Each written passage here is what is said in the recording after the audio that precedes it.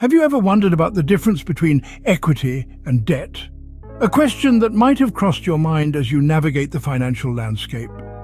Today, we're setting the stage to explore these two pillars of finance and investing.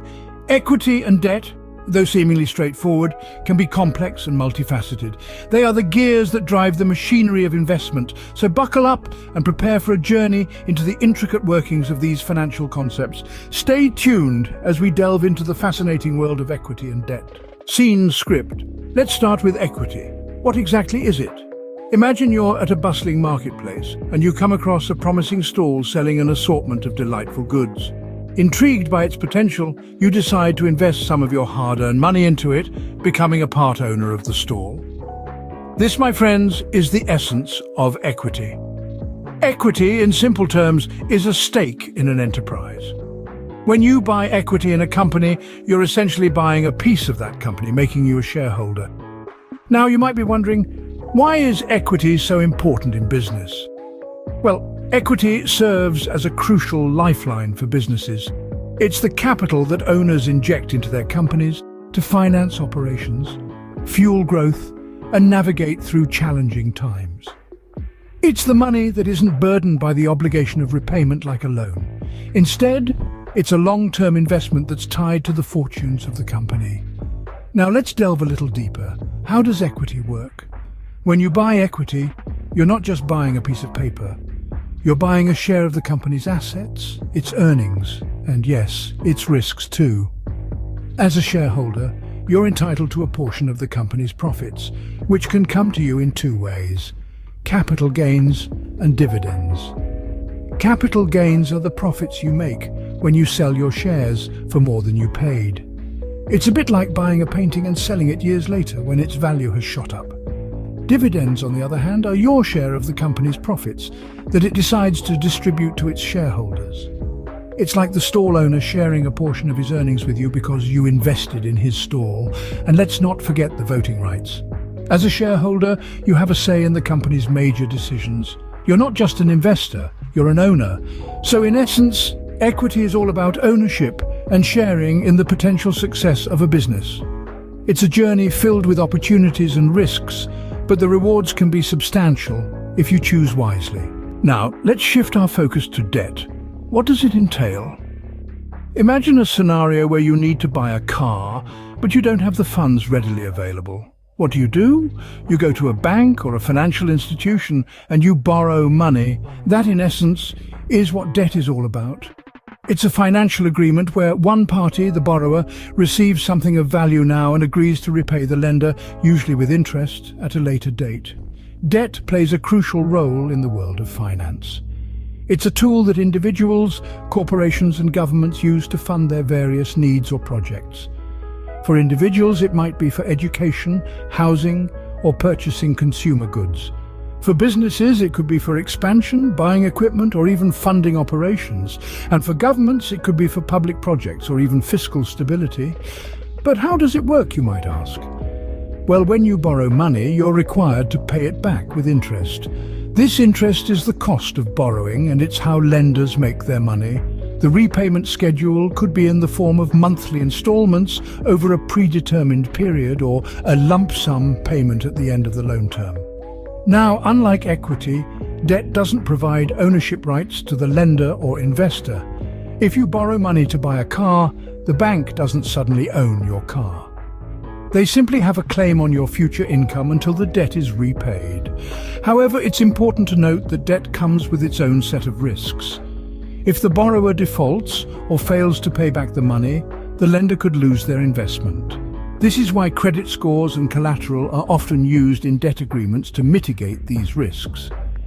In essence, debt is a financial instrument that allows us to access funds we don't currently have, with the promise that we'll repay those funds, plus a little extra, in the future. In simple terms, debt is borrowing money with the promise of repayment plus interest. Now that we understand what equity and debt are, how do they compare? Let's dive into the fascinating world of finance and investing, where we'll contrast equity and debt, two pillars that uphold the edifice of investment. They may seem similar, yet they're as different as chalk and cheese. Firstly, let's talk about ownership. Equity, you see, is all about ownership. When you purchase equity, you're buying a piece of the company. You become a part owner, sharing in the company's fortunes, good and bad alike. You're entitled to a share of the profits, and you have a say in the company's decisions.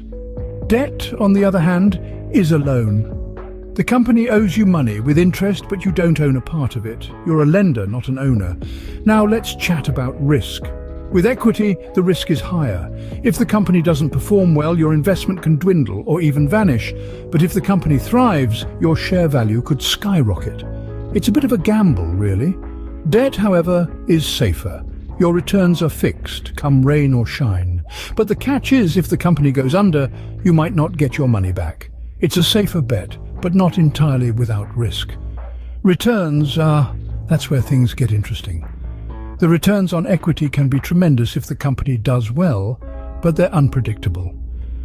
As an equity investor, you're essentially betting on the company's future. Debt, by contrast, offers predictable returns. You know exactly how much you'll get and when you'll get it, but the returns are usually lower than what you could potentially earn from equity. And how about the impact on the company's balance sheet? Equity strengthens a company's balance sheet as it doesn't have to be repaid. It's permanent capital that the company can use to grow and expand. But too much equity can dilute the ownership, and it can be expensive if the company does well. Debt, conversely, has to be repaid, which can strain the company's resources, but it can be cheaper in the long run if the company can comfortably service its debt and the interest rates are low. The choice between equity and debt can depend on various factors. The nature of the business, market conditions, and investor risk tolerance all play a role. A high-growth tech startup, for example, might prefer equity, while a stable utility company might lean towards debt. Investors with a high-risk tolerance might go for equity, while those who prefer safety might opt for debt. So, while equity and debt are different in many ways, they both play crucial roles in finance and investing. Now, isn't that an intriguing comparison? But remember, it's not about choosing one over the other. It's about finding the right balance, the right mix of equity and debt that suits you and your investment goals. Because in the world of finance and investing, balance, my friends, is key. So, what are the key takeaways from our discussion today? We've certainly covered a lot of ground, haven't we? Let's take a moment to recap the major points that we've explored. Firstly, we delved into the realm of equity. We learned that equity is essentially ownership. When you buy equity in a company, you're buying a piece of that company. You're becoming a shareholder. You share in the company's profits, but also in its losses. The value of your equity can rise or fall based on how well the company performs and how the market perceives its future prospects. We also discussed that the perks of equity investment include potential high returns and a say in the company's affairs. However, it's important to remember that the risk factor is also high. If a company goes under, equity investors are last in line to be paid, which means they could potentially lose their entire investment. Next, we ventured into the world of debt. Debt, in contrast to equity, is a loan. When you invest in debt, you're essentially lending money to a company or a government. In return, you receive interest payments and the promise of your initial investment being paid back at a specific time. The advantages of debt investment can include a steady stream of income and a higher claim on assets if a company goes bankrupt. But remember, there are also risks involved. For instance, the borrower could default on their payments, or inflation could erode the value of the fixed interest you receive. We then compared equity and debt side by side. We found out that they can both play a valuable role in a well-rounded investment portfolio. The choice between them can depend on a variety of factors, such as your risk tolerance, investment goals, and the economic environment.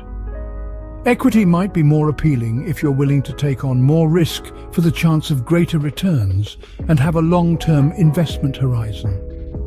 On the other hand, debt could be a better choice if you prefer more stability, regular income, and have a shorter investment time frame. Remember, in the world of finance and investing, understanding the difference between equity and debt can be a game changer. So, keep learning, stay curious, and happy investing.